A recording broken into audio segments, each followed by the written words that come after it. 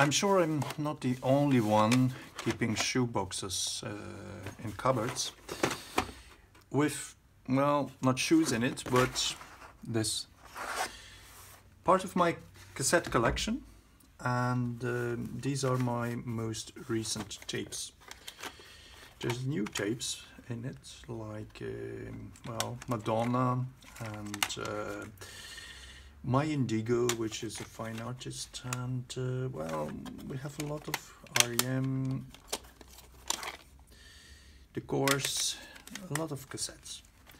What's so fine about cassettes? Well, one of the things is you have to listen to them from the beginning to the end, because you can do a fast forward or a rewind, but it's not that easy skipping songs. So you are quite obliged to have the whole album and you will listen from beginning to the end, which is, well, interesting to discover songs that you otherwise would skip and start to appreciate them. And the other thing is, you could touch it. It is not virtual. You have a real inlay, fine, with a print and pictures and some information. Makes it interesting.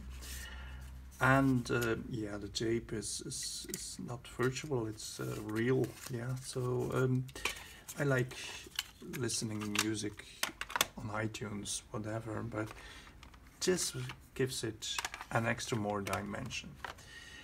And of course I have some classics like Dire Straits and Modern Talking and Paul Young, well, Jimmy Somerville, the Communards, got a lot of, and some older tapes like ABBA and, well, U2. I have a few tapes of them. Where do I buy them?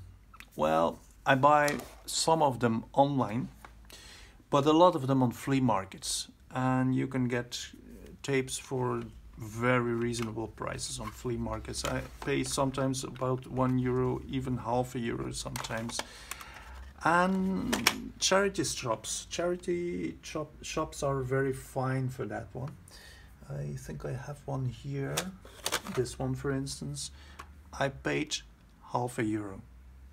And it's a fine tape, it's in good condition. Okay, it has been used, it's not new, but it's in good condition and it runs fine. So, well, this is my collection part of. Maybe I will show you later some other of my tapes.